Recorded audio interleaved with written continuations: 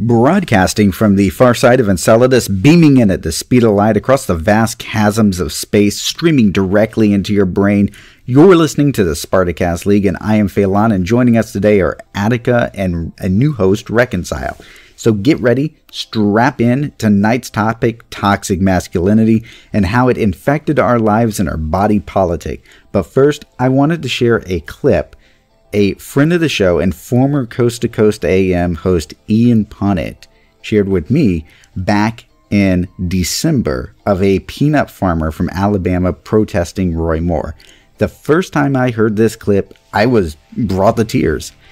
It is of a man who is deeply remorseful, and it is this clip that reminded me why we fight against homophobia, sexism, and toxic masculinity. My name is Nathan Mathis. My daughter was Patty Sue Mathis. That's her right there. Judge Roy Moore called her a pervert on one reason, because she was gay. If he called her a pervert, he called your child a pervert if she was gay, or your son was gay.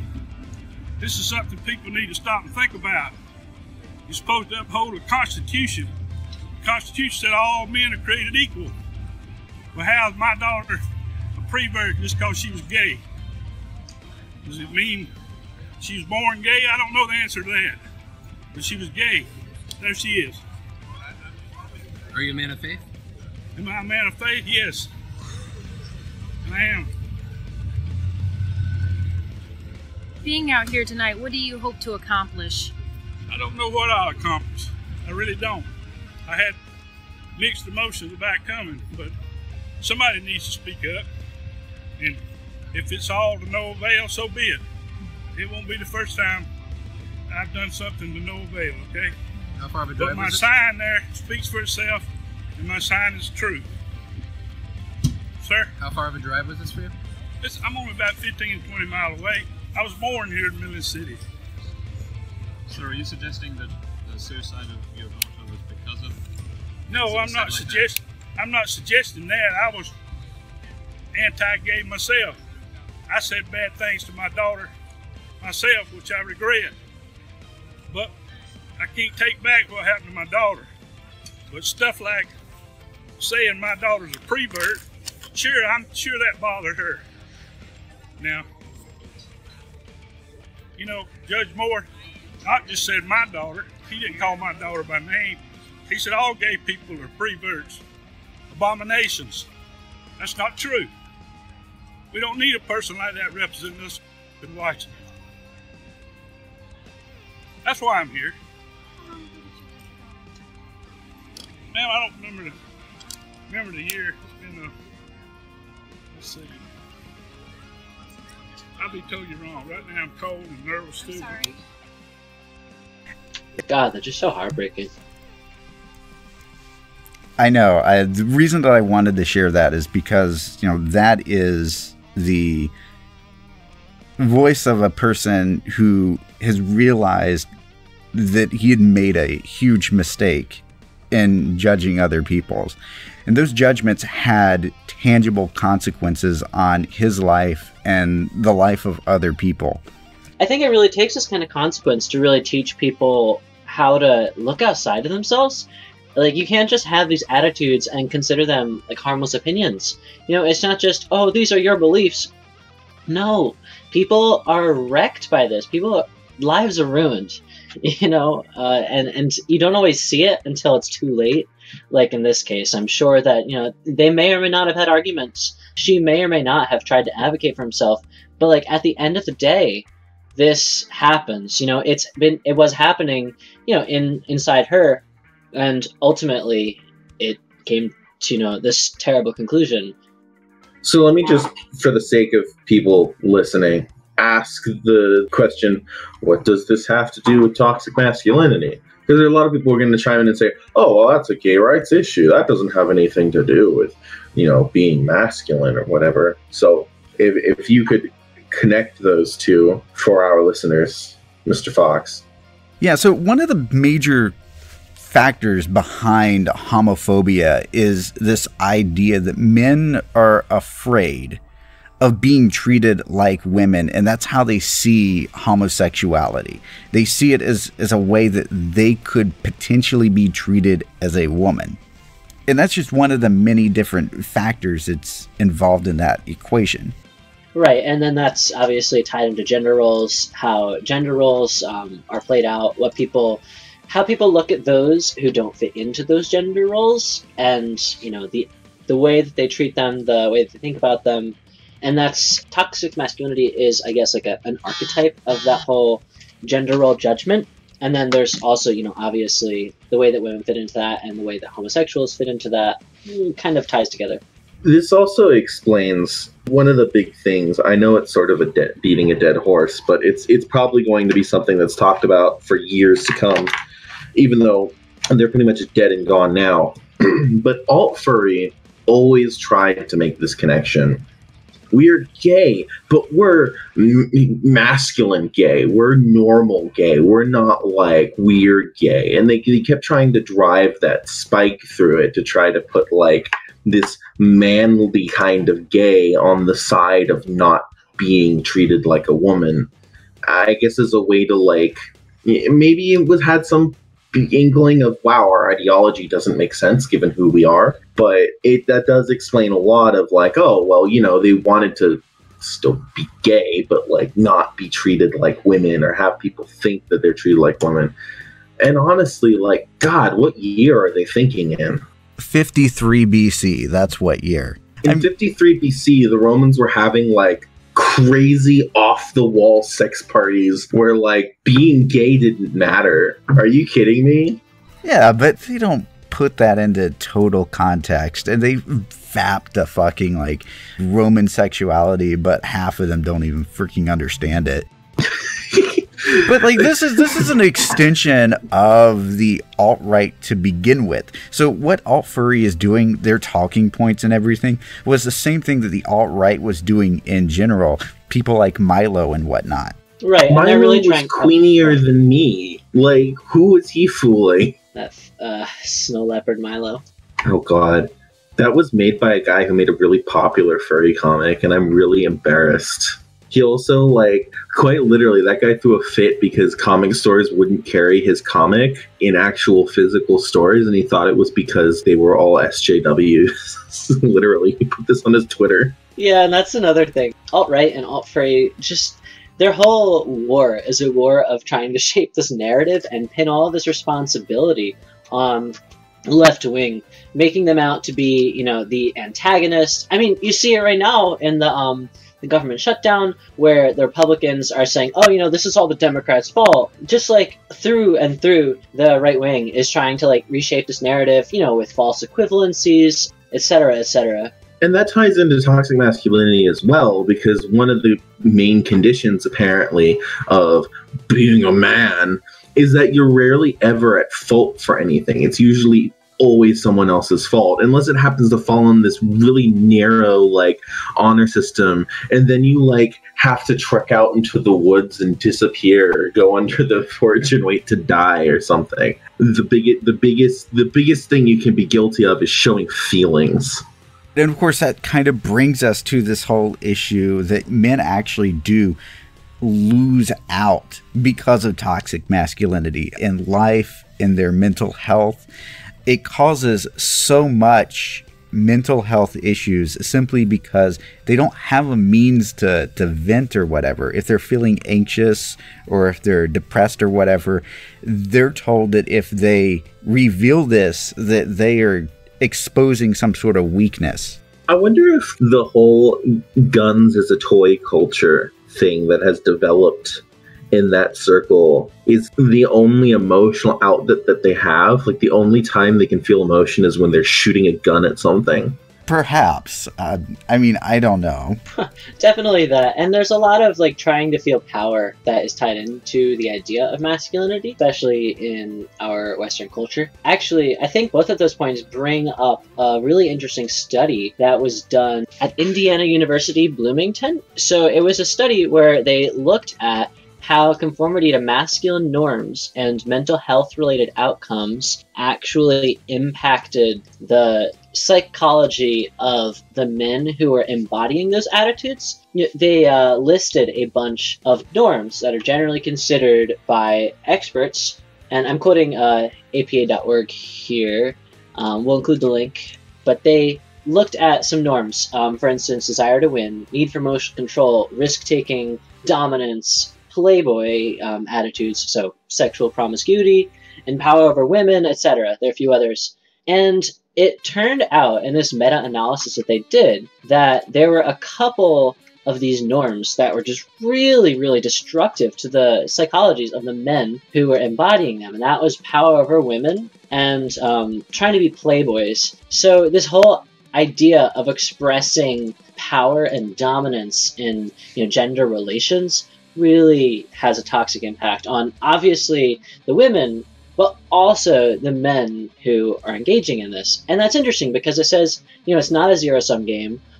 There are damages done to both parties. It's just, despite the fact that women suffer more, men are also suffering. And why would you want that kind of framework? Why would you want that world where we have these religious adherence to these norms? Well, none of them will be the first to say that we should give it up because immediately they'll be accused of being gay.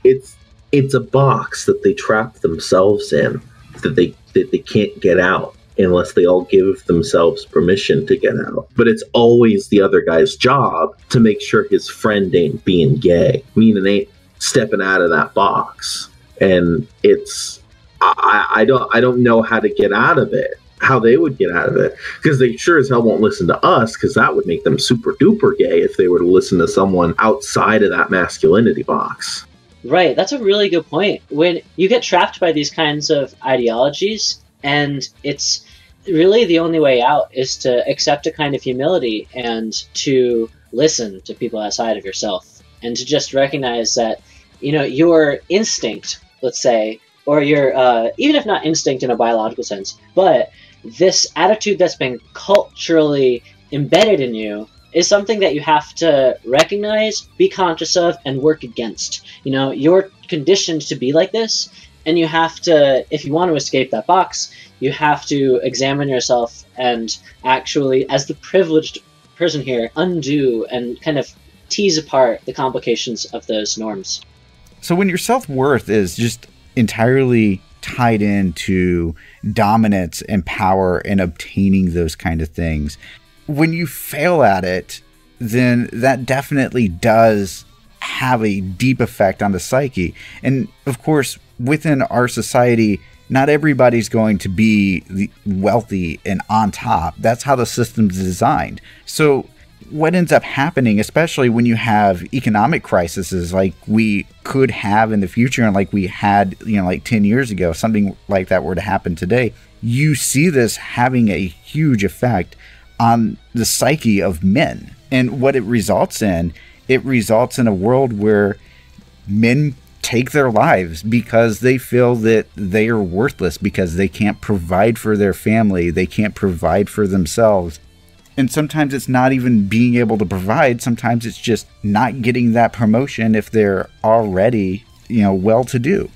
It's so tied to conquest of money, conquest of women, conquest of property, conquest of the environment, that what happens when you run out of stuff to conquest or fail at that conquest, it's so tied to your house of cards of an identity that when you fail, it just comes crashing down. And you're already in a box, so you can't show any feeling about it, and you can't take any feeling input about it, least of all from a woman, especially not from another man. So you're isolated, and what you see is this ultimate failure.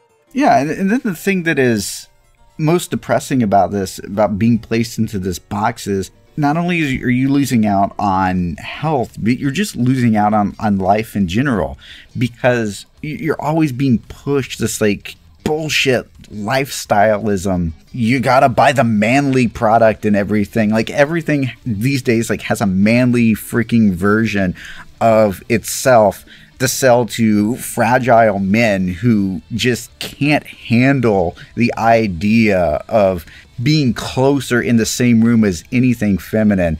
It's just like was going through these products and everything. One of them I saw was like a camo baby bag thing for diapers and stuff like that, and it's ridiculous. I'm really honestly surprised I haven't seen a full-blown camo long haul big rig truck yet. I'm astonished I have not seen that. Thing is that kind of puzzles me about this camo baby bag thing is like the alt-right are supposedly all about like, oh, you got to be making babies and stuff like that. But, God forbid you actually hold your baby and enjoy to spend time with your kids because, you got to be at work or you got to be at the bar, with the bros. God forbid you actually take care of that family and spend time with them. Well, this is something coherent on all right-wing politics, is that even without the Nazism and the weird fetishization of having white babies, they give a shit about whether you come out of the womb or not. They don't give a shit about whether you get sick or even make it to 18. And then when you're 18, they suddenly give a shit about you being old enough to send somewhere to go kill things. And then when you're not good at killing things anymore because you're too old, they don't give a shit. Yeah, just from cradle to grave, it's exploitation. And like I was going back earlier, though, like with the products and just having man versions of it, like it's so obnoxious, too. For instance, I saw man Kleenexes. Like, really? And my favorite one, I freaking saw like a can of yogurt with fucking abs. With abs! And what's funny about that is, I think Attica was saying this at some other time, but this like masculine advertising program is a response to men thinking yogurt is feminine. And why is it that they think yogurt is feminine? Because of this advertising program where yogurt was marketed to women. It's just like this incredibly superficial and vacuous roundabout marketing scheme where companies are manufacturing interest in these products and manage to work that into gender norms based on, what's profitable at the time. I guess like they realized that it would be easy to get yogurt to women if they, made it seem like, oh, you'll be fit and this will be healthy for you. And they realized, once it got, popular with women, then they had to market to men now. And like to do that, they had to undo this, marketing that's been done. It's just so pointless and vacuous. The entire thing is just comical, just to watch it go back and forth. Yeah, I'll never get over those like Ellen skits where she like reviewed various products that are Bic, the pen, for her. Because pens are something that are masculine. Like, where is this coming from? Like, where are these?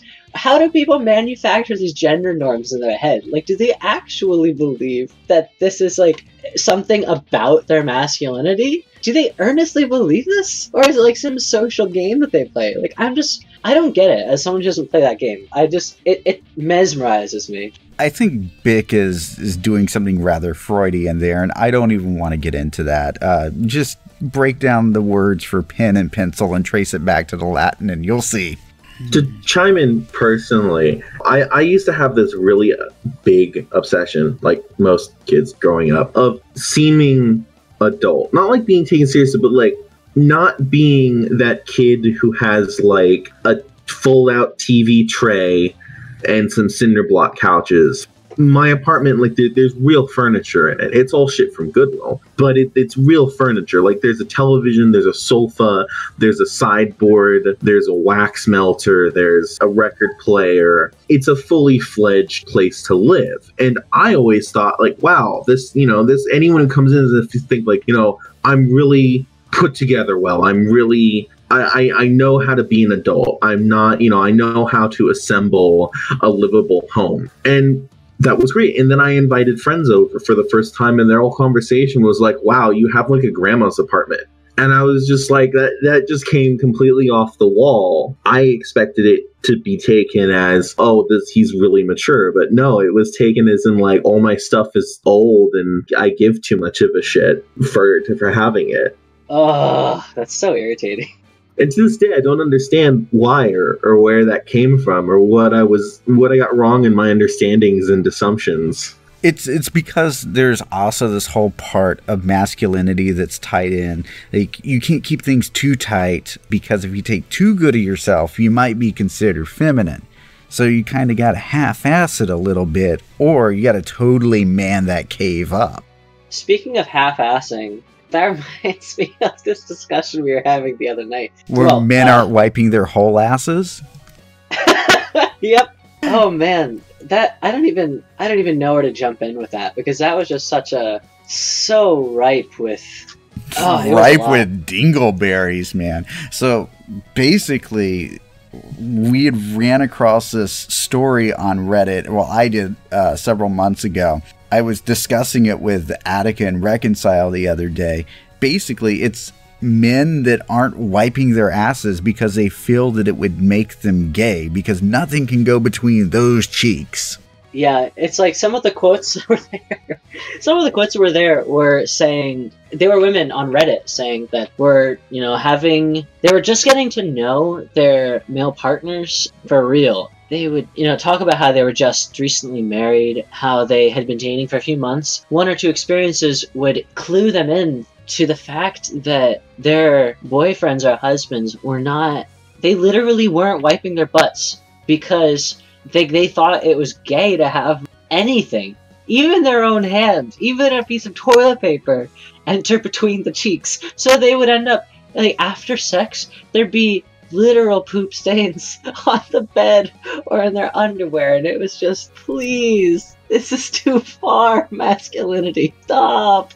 Exactly. And when your tighty-whities have more skid marks than a freaking NASCAR track, it is time to stop, okay? It is time to stop. You need to get help. It's time to start, actually. Start wiping your ass, please. I don't know what benefit people are getting out of this mindset. How is their life improved by believing that it's gay to clean your butt? And could you just imagine, like, being married to these men? Like, what these women have to go through? Honestly, no. I don't want to, but, like, oh, poor ladies.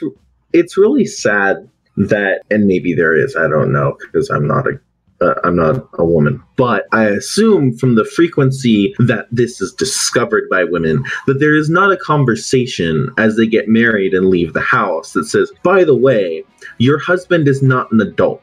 Your husband is a child. Your husband's mother was not allowed to continue his adult education because his father would not let him be feminized, and you are expected to teach your husband how to wipe his ass. I wish that was something that was just flat out said, because women keep running into this issue. And that is it. That is because, fathers won't let their wives teach their sons certain things because it would effeminize them. And so you get a grown-ass adult who can't wipe his ass because it's so wrapped up in concepts of masculinity and sexuality. And then he dumps it on his poor wife as her issue. Then the wife has to basically finish raising what is essentially a man-child at this point. This is not a functioning adult. I think it just exacerbates this whole problem, with toxic masculinity and how it spreads in these sometimes just awkward and weird manifestations in our cultures or personalities or whatever. Toxic masculinity, it spreads between the cheeks. And speaking of other vile... Is that too much?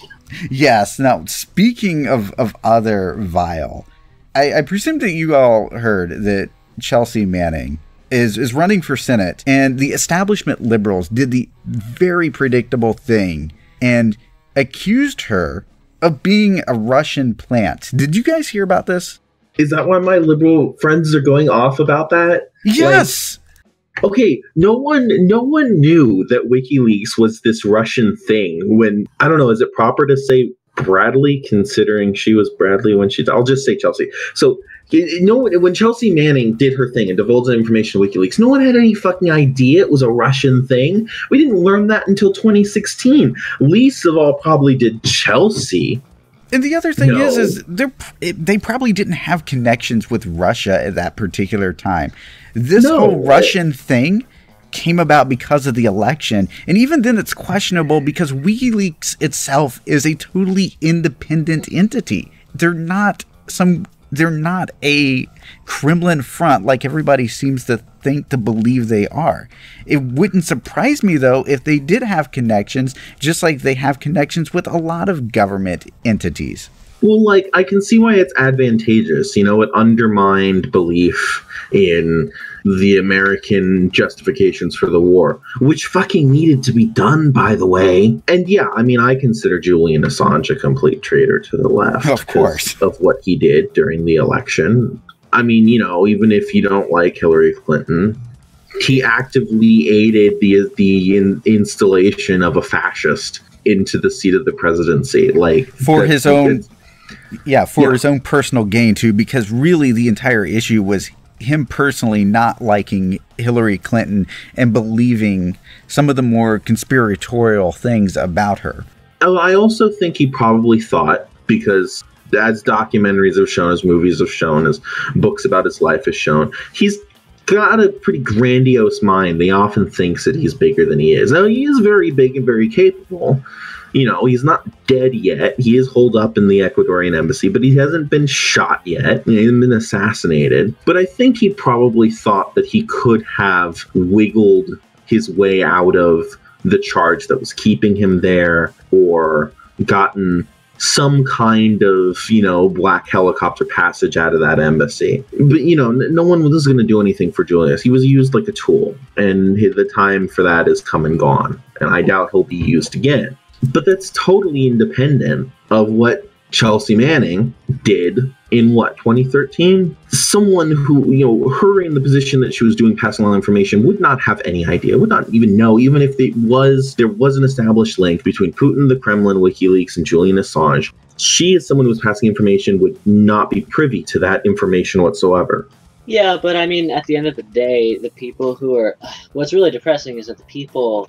you know, looking at these stories, are kind of looking for something sensational. They're looking for a narrative that, I guess, helps them feel comfortable with their establishment politics. And, like, if they can paint Chelsea Manning as this Russian radical, then that's what they're going to do if it gets them, you know, more comfort with whatever establishment candidate they're looking at. They are. You know, it's a very convenient...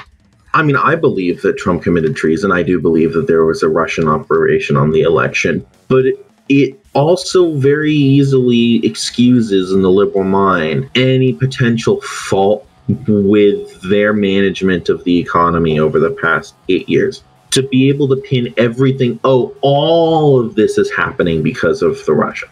There's no underlying crisis of poverty. There's no big deal with income divides. It's all Russia. And if we just solve that problem, well, then it all goes away. And anyone who's still bringing up the problem after we make Trump go away and Russia go away, well, they're just Russian spies, and we know how to get rid of them.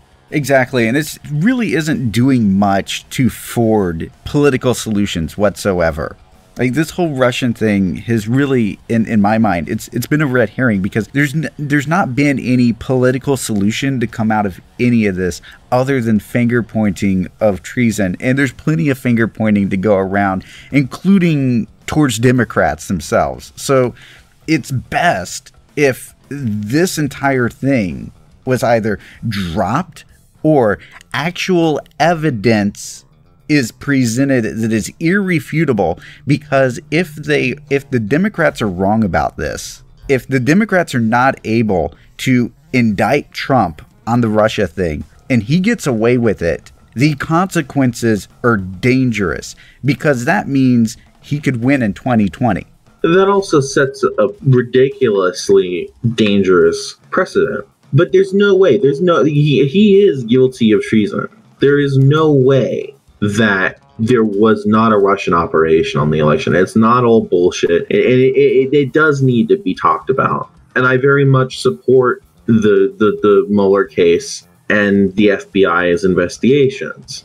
that's a whole nother arena outside of what liberal Twitter has done with the whole thing, which is running around accusing anyone of bringing up any kind of any underlying cause that even opened the vacuum for the possibility of Russian interference. Massive poverty, unstable employment, high employment, but it's all in low-paying jobs, so it's a wash anyway. Income distribution, lack of health care, lack of clean, non-lead-filled water in huge areas of this country. Liberal Twitter running around and accusing all those people of just Russian spies. Exactly. All the establishment left has done in this particular instance is every time somebody comes in with a solution on the left, they just play the, oh, well, they're probably corrupted by the Kremlin game because the Kremlin's playing both sides here. It's ridiculous. I don't hear it coming from, quote, the establishment left. I hear it coming as an organic thing from liberal moms who don't want to admit that there is a serious underlying problem in America, that want it to all be Trump and Russia, and you get rid of that, and it's fixed, and we can all go back to normal. I don't see it anywhere inside the strategy of the party. I see it as this sort of homebrew concoction of people who realize that they have to fight because their petty bourgeoisie rights are for the first time under threat. And they have the power and the time, the free time to wage that war to preserve themselves. But afterwards don't want to actually admit that there was a problem the whole damn time. No, that's where I see this. I don't see it in the actual politics. It's also liberal talking heads like Dave Rubin or establishment people like Debbie Schultz, etc., that are playing this accusation game as well.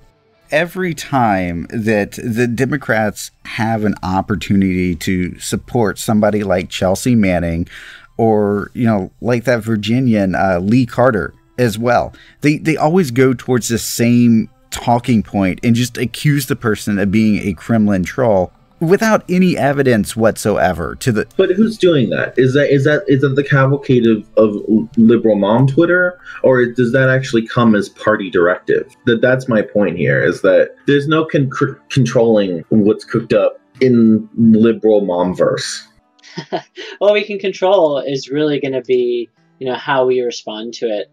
How we, what kind of, I guess, social marketing we do as actual leftists. Not even social marketing. Really, God, I just wish I could make every leftist read a fifth of what Mao wrote, because there is the key. Are we serving the people? I still don't we're not there yet. The left does not have its shit together enough to have mobile poverty relief squads, right? But that's where we're gonna win the conversation. If we're just on Twitter and we're just making stupid memes and we're just being cynical, then it becomes an easy back and forth. But it should be self-evident through our actions eventually at some point when we get our shit together enough that you want to call us just Kremlin agents, but we're going out and we're fixing poor people's plumbing, right? That's where the politics need to be made real. That's a phenomenal point. I mean, really, we really do need to lead by example, and we shouldn't need to be fighting a battle of rhetoric, because people should just love what we're doing. That's right. The whole point. Liberal soccer mom fundamentally does not have the time or the energy or the desire or the will to go out and fix poor people's problems. It's not within their ideology as a necessity. But it has a tradition on the left. But of course, that also relies on poor struggling people finding the 25th hour in the day to go and help someone else, help their neighbors, help someone who's poorer than them. And trust me, that's a struggle. I work oftentimes 12 hours a day. I am working, and by the time I get home, it's 10 o'clock, and I still have to do my mandatory life things that allow me to be a barely functional person, to get up and go work and make money for someone else. And I never have any money at the end of the day, ever. And then it's a huge task to ask people who are living like that. But it has to be done. Otherwise, it does become a fight with rhetoric. And this country is conditioned to believe in words because they've never been shown anything like that. You know, the Democratic Party has never had a concept of serving the people in that Maoist sense. But Oprah can give a good damn speech. And if Oprah gives a good damn speech about why all these communists, why do they want to rock the boat? Well, you know, now you're fighting Oprah. Yeah, that's a really great point that you brought up about the fact that the people who would probably have the energy and time are not the people who have the will and like the systemic understanding to implement the changes, but the people who then know what's up, the people who want to change the system and see why it's flawed, are the people who are so exploited that they don't have anything left to give. So it's this weird like limbo that we're in where we have to figure out how the hell the people who are like the most oppressed are going to somehow band together and stand against the system when, like, if you stop going to work for a few days, like, your life could very easily take a turn for the worse. What is there to do? And that, I think, is a really interesting question for the left to figure out, because, you know, really these liberal politics and like also these top-down policies are all just so problematic. Like, how do we generate that organic movement out of the people who are, they get it, and they also, it would be a miracle if they had the energy to do that. I do think that there is some good actually starting to bubble up here, though, because, I mean, we just saw yesterday and then today, you know, with the Women's March, millions of these soccer moms getting out. They're on the streets having conversations with radicals, and hopefully there is going to be like some swing in this dialogue here. And they doubled. They had more people out this year than they had last year. So it is a growing movement. Now, you know, what I want to say is it's not, they may join Serve the People units. Like right now, they are engaged in a war for their rights and their very existence as middle-class moms. And that's understandable, justifiable. I'll probably have tankies yelling at me, but I support that because, like I said, the Democratic Party is not an existential threat to the people. Well, you have give a shit about them, but it's not a threat. It's not going to put them against walls and in camps. But after they're done fighting that fight, half of them, yes, will probably go home, and all troublemakers are just Russian spies.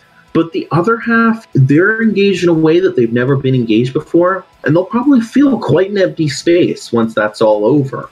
They may see the benefit and the understanding that comes with actually continuing to be engaged, and because they're the ones with the time and the resources to actually be helping those poor people.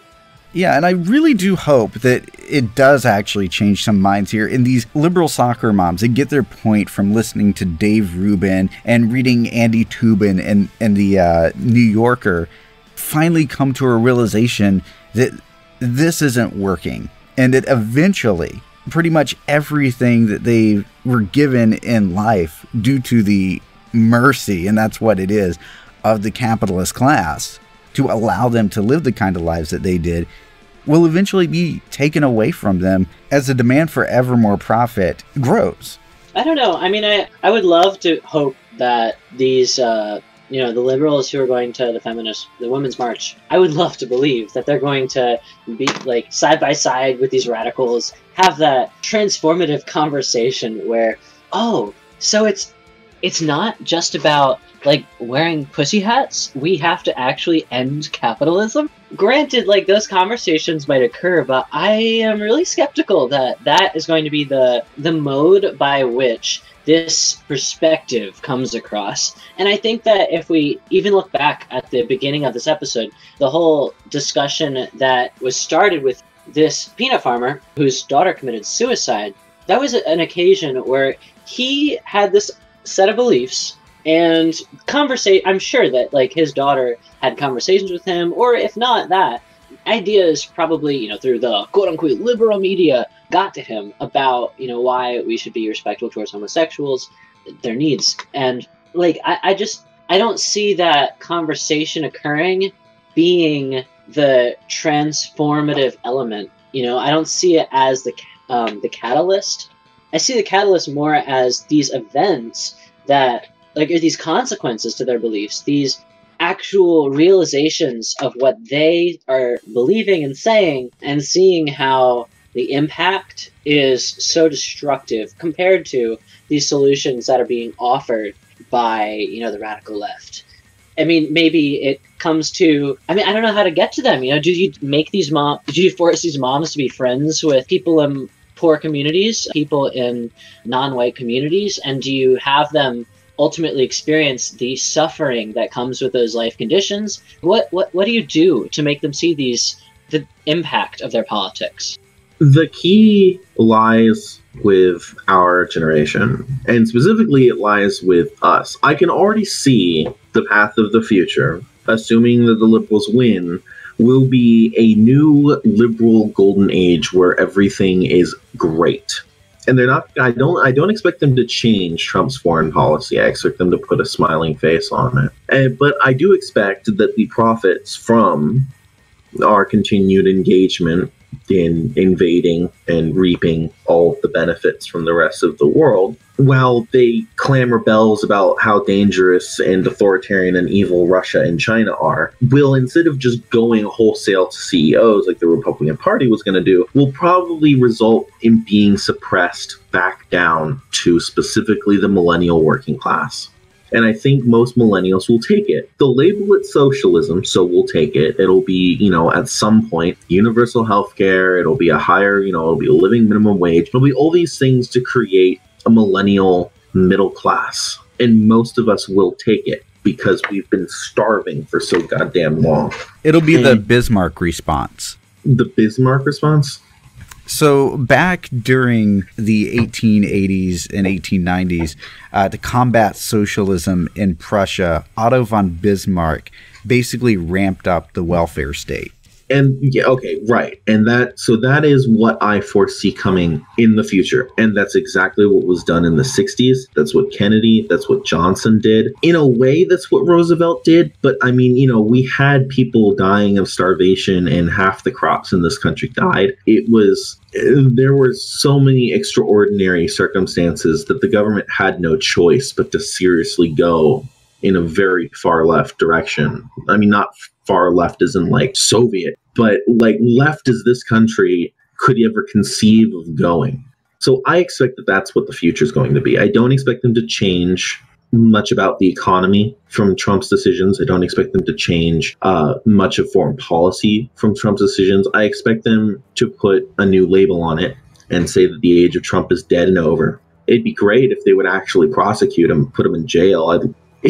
Honestly, it would be worth living in this future just to see that. Okay, Attica, I hate to burst your bubble on this one. What? Trump is not going to go to jail because there is already a precedent that has been set that he will be pardoned. This happened with Nixon. Yes, but he was pardoned by his vice president. That, I think, is probably a big motivation of why this case is taking so long. They probably want to get Pence out as well. But getting sidetracked from my main point. My main point is, we're going to see a new middle class born out of a ramping up of a welfare state. And that tied with not very much of a change in the organization of the economy. The money's going to end up in a different pocket, but I don't think that neoliberalism isn't dead. It's not going to go anywhere. It's not going to change. And I expect that we'll probably have a much worse crash in the future. And suddenly, all those millennials living on that welfare state are going to remember why they were looking to communism as an answer at some point. And that's when we have to come in with our answer. This is happening, continuing to happen. Why? For this reason. And this is what we're going to do about it. So if that is the future that comes, then that means that even down to us three here on this podcast, the future lies with us in that moment, in the next crash, after, liberals refuse to admit that anything is horribly wrong, make a temporary welfare state, quell the calls for rebellion and revolution, and glue people on all kinds of consumerism, that in the next crash, we stand up and say, this is going to keep happening. It continues to keep happening. Now, look, you've just lost all your homes because you got homes all on free credit that you took because you were so damn poor for so long. And the welfare state that you had is now gone overnight. That certainly seems like a plausible scenario. I'm not sure that I'm sold on the likelihood of it, if only because I'm just going to go on a limb and say that the means by which the proletariat is kept down and is exploited and trampled, those means have become more sophisticated over time, just naturally because of the evolution of marketing, research, and political science, etc. So I almost wonder, there's this very ominous doubt in my mind that they need to launch that welfare state. The welfare state was obviously a response to rising radical sentiment, and like its function overall, whether intentional or not, its function was to prevent an uprising and to prevent the 60s, left movements from becoming something dangerous to the, status quo. So I almost wonder if it almost seems like the left these days is just less competent and less likely to actually go through with any action that has likelihood of success. And maybe that's also because of the more dominant intelligence and military presence, or the imbalance of power. They killed most of us. Yeah, that most too. Of us. Throughout the 80s, they killed most of us. This generation has to relearn everything and reread everything and start from zero again. Yeah, that's there too. So, like, with it's so not that much we're less not competent. Well, I mean, yeah, we aren't competent, but that's because they killed all of us. No, for sure. But then, does that lower competence mean that they don't really, that the oligarchs are not going to be required to have that welfare state, that like slightly less heinous society, or can they just continue to exploit us more and more? Like, where is like that balance shifted going to occur? Where is that transformation going to occur in the climate where we, instead of continuing to be exploited, actually stand back? And are there means of controlling us just so much more austere that they don't need that welfare state? That's, I guess, my only doubt. The other part that you have to consider here is that the alt-right is very competent in their talking points, as obnoxious as they are or may seem. It's just like right in front of this whole women's movement, they had the audacity to basically come up with this outrageous slogan, "My borders, my choice," where they were comparing immigration to rape. They have had an engine. They have had 4chan for a decade and have produced their rhetoric down to a formula, like a TV show episode form, like an anime formula. Again, why they like anime so much, it's formulatic. You know what's interesting, though, is if you type in that slogan into Google, all the web forms come up where they all discuss, oh, yeah, we're totally going to implement this particular slogan. Like, you can actually see the thought process going into it when you start researching this. Like, it is... The left isn't organized. We're not organized because we're poor as shit. To answer Reconcile's point about the government more sophisticated, I think it's less. Yeah, the spy network, the collecting of information is not the efficient thing that they had in the 60s and 70s. They have too much information. They can't find and sort through the data to find what's actual real information that they can use. They have no usable information. Most of it's tied up behind companies that they then have to go and subpoena and get permission from. And, companies sometimes say yes, sometimes they say no. It's dependent on what company, what ISP they use to access that company. And in the 60s, the state had a very powerful tool that could say to leftists, if you shut up, you'll get to have a house and a wife and a car and a dog and a white picket fence, and then the 80s are going to happen. And you're going to get to have a whole bunch of money on free credit, and the 90s are going to happen, and you're going to get to have a computer. But the state only has fear. The state is relying on fear and permanent anxiety to exist right now. And that is very much a tool of last resort. If they could have baited our generation into taking cars and homes and not actually asking for freedom, they would have. They might have the political power too soon after Trump, which is why I'm saying that will probably be the first thing they try to do. But they didn't. So far, they have not had that power. They have had the Republicans obstructing all the way. They have not had the power to bait the millennial generation, and they may not have even had the money to do it. I think that we are starting to see, though, the more violent aspects starting to come out, because it's just every week or every other week, you just hear a new story when it comes to things like police brutality, where, for instance, like there was a case where a Louisiana teacher was drug out of a school board meeting for questioning a superintendent's raise. This crooked guy gave himself $30,000 more of the public money while lunchroom programs were going unfunded. Teachers weren't getting the supplies that they needed. Their classes had too many students in them. So just a whole battery of things going on here that aren't being addressed. And the superintendent decides, I'm doing a good job, I'm going to give myself a raise. And then when somebody goes up to question them, what do? They have the police go in there and drag the woman out. Those are tools of last resort, and those tools are going to be turned around and used on the liberals who don't shut up and agree that everything is a Russian plot. And they're going to see, they're going to get whacked by the club of the state that they fought for to get Trump out of and put another Democrat in. So given that these are tools of last resort, that reconsidering Reconcile may be right, that welfare state might not be coming because they just don't have the money, the power, the ability to generate it again. I don't think that they economically have the ability to generate the amount of credit that would be required to do so. I mean, you know, even if they forced all these companies to repatriate all this money, it wouldn't be there.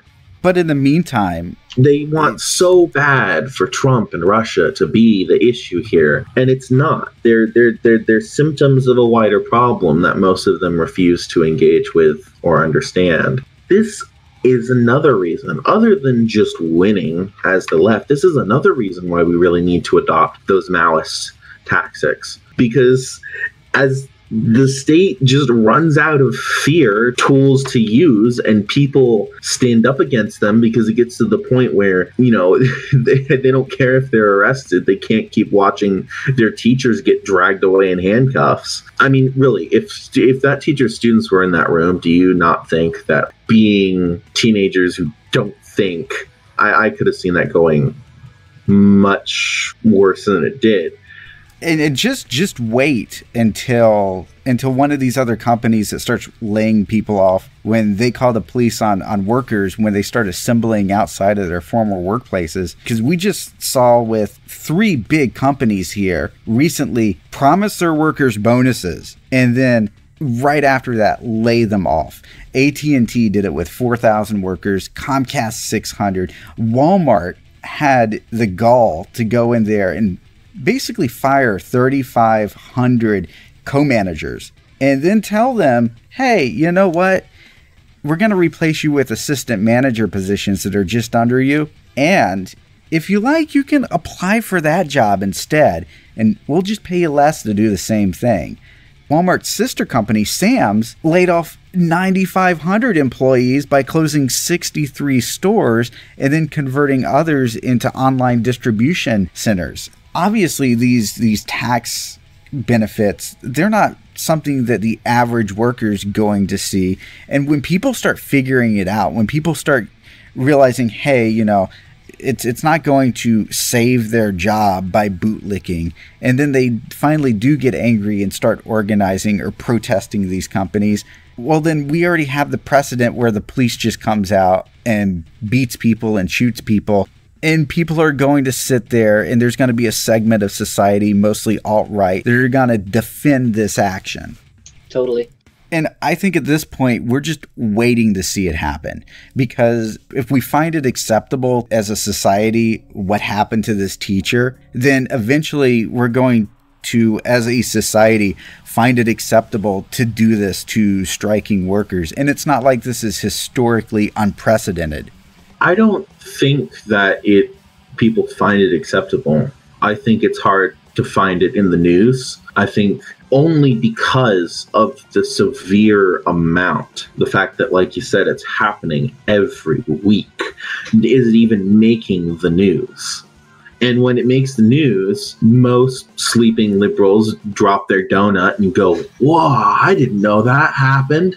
The only reason it makes the news hardly anymore is because it was videotaped or because there's a kid involved. Like the whole thing in Ohio with the teen getting shot dead in court by police because of a physical altercation. One that did not need the officer to pull his gun because the kid was unarmed. They could have used a taser, which I don't necessarily endorse, but hey, at least it's less lethal. He probably would not have died from it. But the police had to go for the gun and had to go for the kill shot every time. Yeah, had to assert their dominance. It can't continue. I don't care how many left comms you have reading a book giving a reason why we weren't going to work and weren't going to win this time. This can't continue functionally. This country cannot function like this. This is a recipe for collapse. We are watching the end of an empire collapse in real time. They want to think it's all just Trump and Russia, and it's not. And unless we want to be victims of the next empire to come, then we have to do something. Those workers who are going to gather in front of their old workplace or whatever, who are going to get shot down and hosed down and arrested and beat up and gassed, they're likely mostly going to be liberals who had no idea that would happen. Aren't these my rights? Aren't these in the Constitution for me to assemble and protest? And why are the police here? I think it's important that there be leftists always there, present, saying, you're going to get beaten up, you're going to get gassed, you have to be willing to do that, and if you're willing to do that, you have to know what you want to get out of this. Right, and I live in a mostly the response is probably going to be, oh, you don't know what you're talking about. Exactly, and I live in a mid-sized city, and I remember that there was a protest, I'd say it's probably about a year ago, year 6, I don't remember exactly when it was. I think it was right before the election. There was a march downtown for the, I believe it was the Dakota pipeline thing is what they were protesting. They had fucking snipers on the rooftops in a town of 150,000 people or so. Snipers on the rooftops monitoring unarmed protesters. Yeah, it's insane. I really don't get how this history of police brutality against protesters is so underwhelmingly covered, liberal discourse. And honestly, shout out to those individuals and media producers who managed to get this history recorded in their fiction or kind of spread that idea. Like two things that come to mind which did a really good job of that. Babylon 5, which had a really great episode on how corporations use police brutality or like private security to shut down protests. Night in the Woods. Let's not forget about Night in the Woods. I don't know if either of you have played that, but that has a great discussion about how labor is oppressed. I've never played Night in the Woods, and it sounds like I probably should. There is a great subplot. I don't even know about subplot, but an important theme, which is this idea, and I don't want to spoil anything. The game does talk about how labor is treated by police, and it's actually kind of incredible what echoes that those events have. But I don't know, I just felt like that was a good furry tie-in. Well, I think that if people don't wake up soon, when they do wake up, it will be too late for them, and history has shown oftentimes that is the case. Yeah. And we're really bad at being proactive about this kind of shit. It just seems like right now, it seems so obvious, but I don't see how more people aren't getting involved. And I really hope that this does come to a head, that the issue's pushed before it becomes a massive problem. Because the longer this festers, the worse it's going to get. Like I said, this is unsustainable. A state that's only maintained by fear and violence and permanent anxiety within your own home cannot stand perpetually. That there is an end to this. Now, I actually did want to go over one last item today with you guys as well before we get going today. I understand that we're all on Goathole's / Dionysus's Blocklist. Of course, you guys all know about this. We are. Yeah, that's right. It occupies none of my thought and none of my day. It was an exhilarating moment when How many people are using it? Probably not that many, but there's like 500 and something people on it. There are probably more people on it than use it. Probably. But the funny thing is like who all is on it, because not only is it the predictable people, Attica, me, at Reconcile, Caster, but like fucking John McCain's on there and Reason Magazine. And like I understand like he had to throw some right-wing people on there too to make it look legit, but about 2/3 of it is leftists. I mean, so let's be honest here. There is an obvious bias, but what I really want to know, Goathole, what did John McCain do? I'm just, obviously, this just seems so random. John, really? Come on. You should know that. I mean, I'm worried. I'm worried next time John McCain gets reelected, if there's still a country, because I know that's like 6 years away. But you think John McCain is capable Party of? Considers him a traitor. Like, it's been mostly because of him that Trump's attempts at repealing the Affordable Care Act and budgets and almost everything that he's done has been because John McCain and one other Republican voted no. So that's why he's on there. He's considered a traitor to Trump's will. Oh, okay. So the alt-right doesn't like him because he's not Nazi enough for their tastes. Or rather, because he's not a Nazi. Exactly. And with that, dear listeners, with the world in chaos, good night and good luck.